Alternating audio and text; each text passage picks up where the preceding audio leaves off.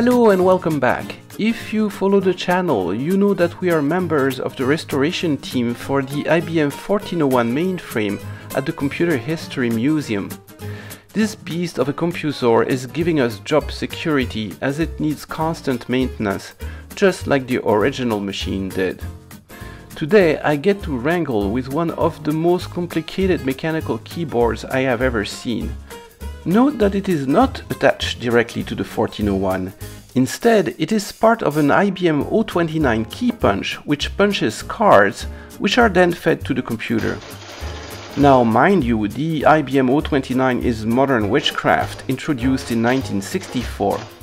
So an IBM 1401 from 1959 would have had its cards punched by its much older predecessor, the IBM 026, here providing my young daughters with their first encounter with punched cards. But the 029 is an evolution of the 026 and shares a lot of the mechanicals, including much of the DNA of the keyboard. This will become obvious as we dig into its entrails. It really dates back to the time when mechanical engineers roamed and rolled the earth. So today on the bench we have an 029 keyboard that doesn't work because it has been broken by visitors and the A is missing, and this is the mother of all complicated keyboards. Well, that's a little bit our fault too. We made in 029 Keypunch accessible to visitors without supervision, which wasn't one of our brightest moves. As you will see, this keyboard is of the locking kind, and the keys won't go down when it's not powered. So what do you do when a key does not go down? If you don't know any better, you press harder. Apparently a lot harder in this case. You cannot push the keys, and somebody pushed it so hard that it went past the interlock. And now it's interlocked the other way. So I have to figure out how to get in there. And I got the documentation for the punch. This is the parts catalog, and look at this. This is a work of art. I mean, can you imagine drawing this without a computer? Mr. Engineer, please document your machine. You have just pen, paper, and ruler. And that's what they came up with.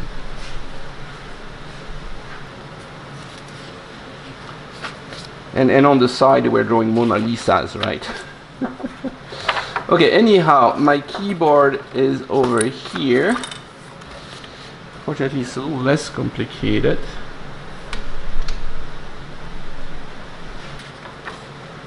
And it has lots of parts. And I have the field engineering manual also over here. Somewhere there I saw there was some keyboard stuff.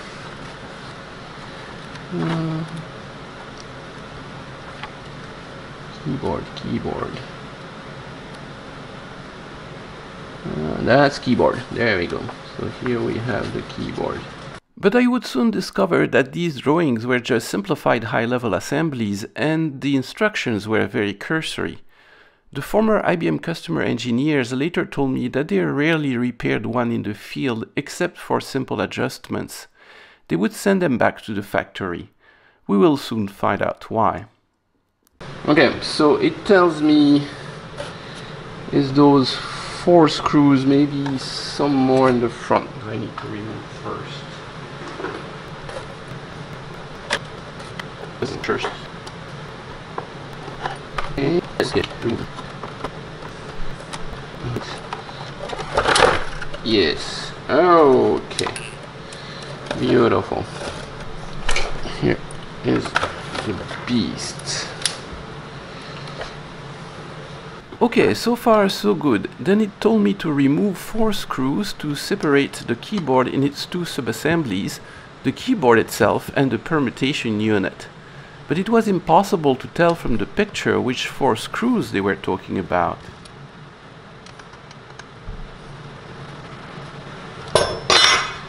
No, that wasn't it. That wasn't it. You say follow picture 95. Screw hole.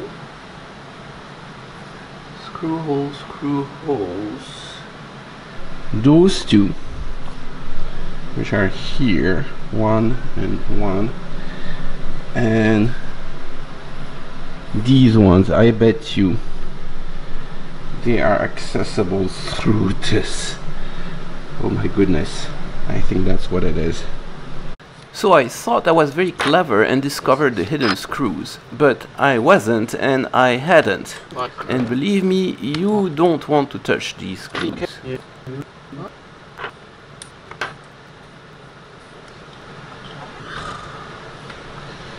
Nope. I think I found it. These little guys out here. I eventually figured out that the screws they were referring to were not even visible on the picture. They were on the other side of the assembly.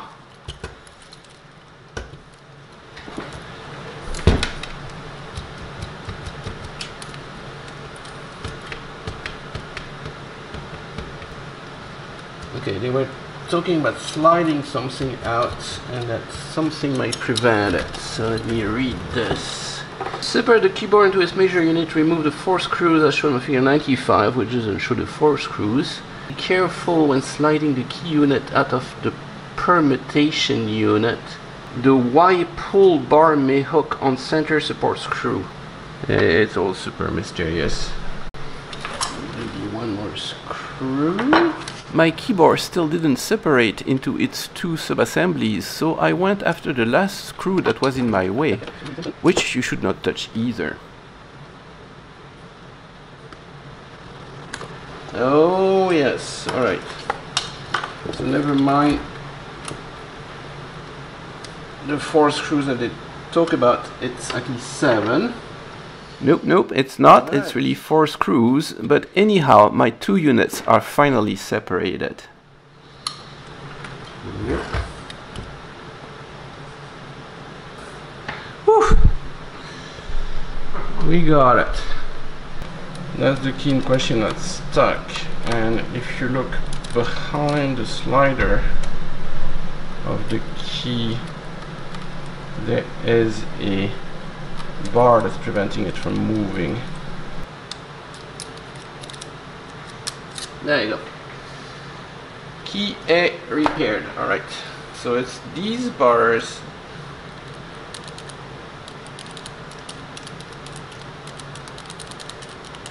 Okay. Step 1. Alright, so how is this complicated thing working? Glad you asked, so I can fire up the elevator music. Here is the mechanism for one key. In red, that's the linkage that we just repaired on the keyboard assembly proper. When you push on the key, it pulls the long horizontal bar to the left via a small link in the middle. That's the link that had jammed on the key stem and that we just fixed by judicious application of screwdriver persuasion. The ultimate result is to move the green bar down, called the permutation bar. When the permutation bar moves down, it triggers the contacts shown in yellow. For this key, 3 contacts are actuated. We'll look into these in more detail when I screw up things even further in a minute. But for now, let's just mention that these contacts directly actuate the punches for the holes in the card.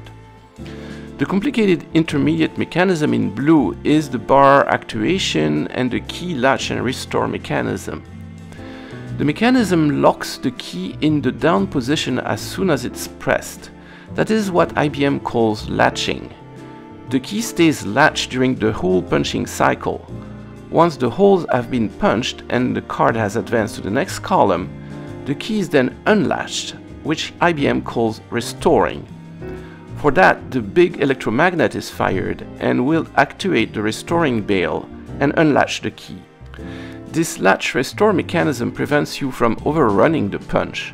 You can't start another punch until the machine is ready. Mind you, the 029 punch is pretty darn fast and you have to be a skilled operator to type faster than the punch.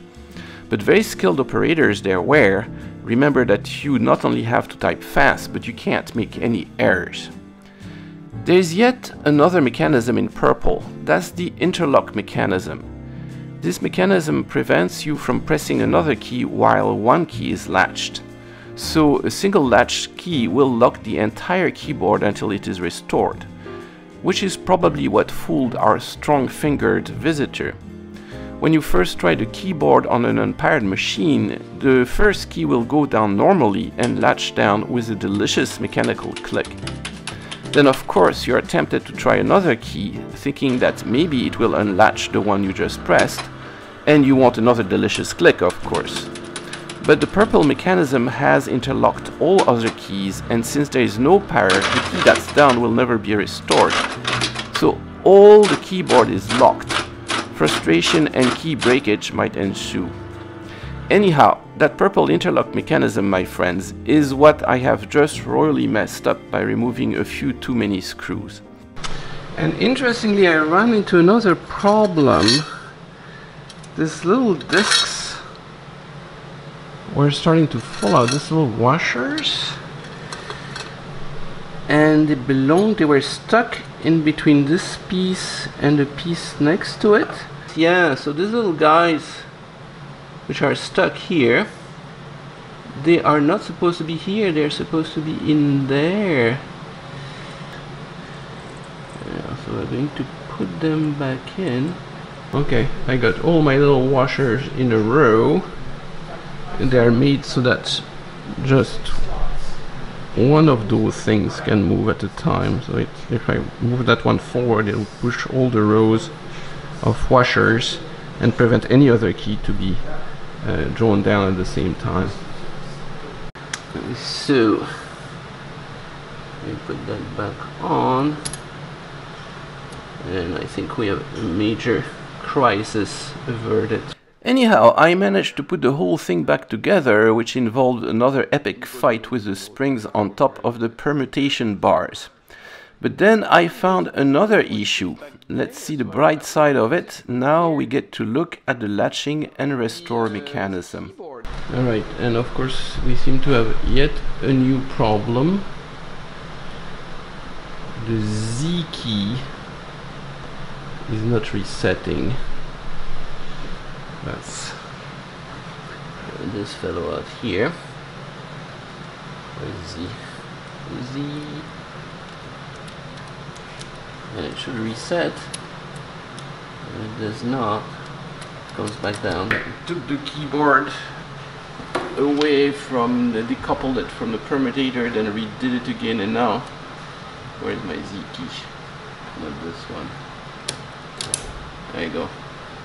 Here's my Z key. You can see how it works. It clicks. It's this one over here. And I click it in, and when it's clicked, nothing else can move, and then the electromagnet resets it, and you're ready for the next key. Here's another one right here. I reset it with the electromagnet. So that's how this thing works. So you cannot punch faster than the machine lets you do. And I was testing all the keys, and guess what? I doesn't work.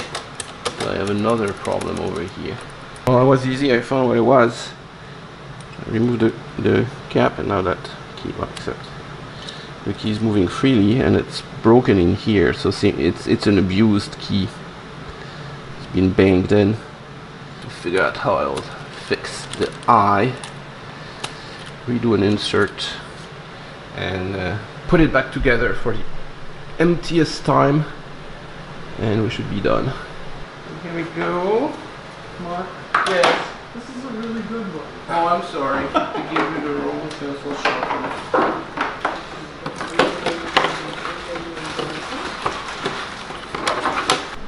And the back pedals go here somewhere. And it's IBM, so it's all nicely done. This is 04.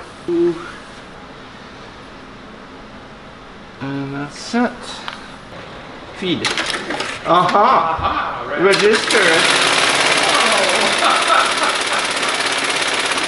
Oh. The switches in, no, that's not correct. No. Auto. You kind of got carried away. Huh. It thinks there's. It thinks it's duplicated. Well, it thinks I'm pressing something, I think. Register.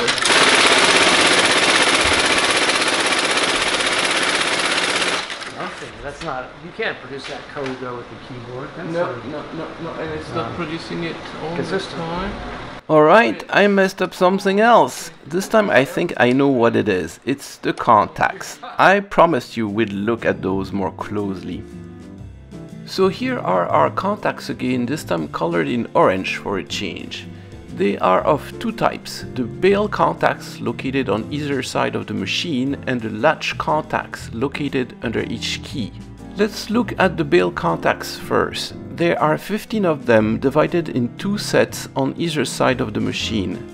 Here is one of the sets, the copper ladder looking thing. Here is a closer view. And here I have run into further trouble and started to disassemble them. You can now see the bail arms that are pushing the contacts. In mechanosaur jargon, a bail refers to a bar-shaped moving part that runs the whole width of the machine. And now I have run into even more trouble and my bail bars have fallen off. You can see how the bails can easily carry an arbitrary encoding just by having these little tabs that protrude and engage into the permutation bars at the back of the machine. And as you had seen before, there is also a more traditional contact at the bottom of each key, which you'd think is the only one you'd need. So you end up with this crazy mess where one key can actuate a whole bunch of contacts indicated by the dots on the vertical lines. So for example, the W key actuates 3 bails off to the side and 1 latch at the top. How did they ever come up with such a scheme? As always, Masterkin figured it out and I will link his article in the doodly-doo. It becomes more obvious when looking at how a punch card is encoded. It has 12 rows of punches. Actually, it started with 10, which encoded numbers 0 to 9 with a single punch.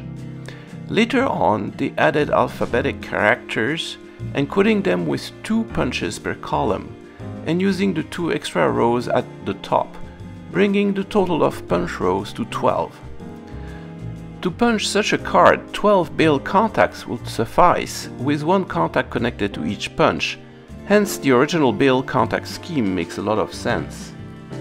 But there are complications. Consider the O26 keyboard layout. It has numbers in the shifted or numeric position, like a typewriter. How do you handle a key with 2 characters? Since numbers correspond to a single punch on the card, they just added a contact at the bottom of each of the number keys and used only that contact when the num modifier is pressed. But the O26 also introduced the first special characters. Not many, just 10 of them, concentrated in the 4 buttons at the upper row on the left. To encode these, codes with 3 punches per column were introduced. And our beautiful scheme got klooched with the addition of 3 extra bail contacts for a total of 15, as well as further latch contacts under each of the special character keys. Forward to 1964 and computers are taking over. The O29 punch main innovation is to add many more special characters, used primarily for programming. Its new keyboard has 1 shift character for every key. But by very clever contact reshuffling, they managed to support it by extending the use of the bottom latch contact to every key. So they kept the 15 bail contacts, hence using the exact same mechanical design as the O26 keyboard under a new skin. However, the wiring became somewhat illogical and the simple relationship between punches and bails was lost. Coming back to our W key, you can see that it will punch 0 and 6 in alpha mode, which is indeed a W, and 0, 5 and 8 in numeric mode, which is a triple punch for the special dash character. All this to say that if I am punching stuff when I shouldn't, it's likely because I have a bunch of contacts closed when they should not be. My keyboard is back out once again and you can see the problem. They are indeed my bail contacts. And the little bail things, they do work, but somehow this is aligned improperly. They are always closed. And if I do that, I can move them up. And there's a tolerance here. You have to adjust it properly with gauges. I'm just trying to do it like this. Anything. Tell us when you're rolling. So we're rolling. I'm always rolling. Okay, register. Ha! Nice, but is it? Yeah! Okay. Register feed. Register. 0, 1, 2, 2. No. Doesn't want to do 2. 3, 4, 5, 6, 7, 8, 9. Release. Those contacts working fine, and then I have to go through the whole alphabet and make sure it gives me the right thing. you want to hide these cards? So we have a whole bunch, and we don't have the whatever that key is. Probably the bail, not the key itself, because the key was working fine. And I have to find where numeric 4 is, and it's one that they moved over here. Numeric 4 is that one. So on the back of the keyboard, whatever is on top of key J,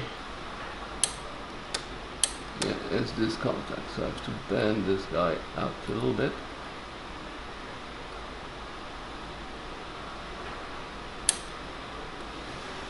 And see if that did it. Oh, I think we can claim victory. I think we did it.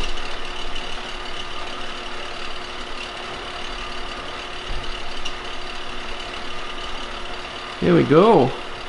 And I showed my card proudly to the old timers, and they said, well, but are the holes at the right place? And then the way to check is to use this template, and you go there and it's perfectly aligned. I've never seen a punch that's better aligned than this. So.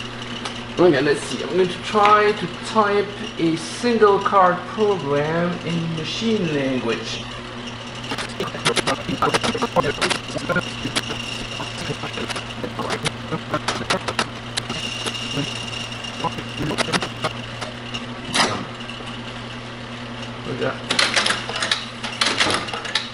Compare it with this. Not too bad. Feed, register, the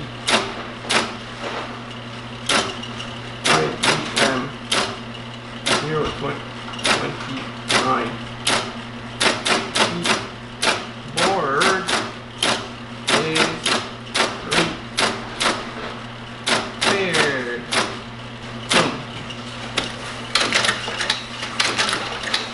Okay.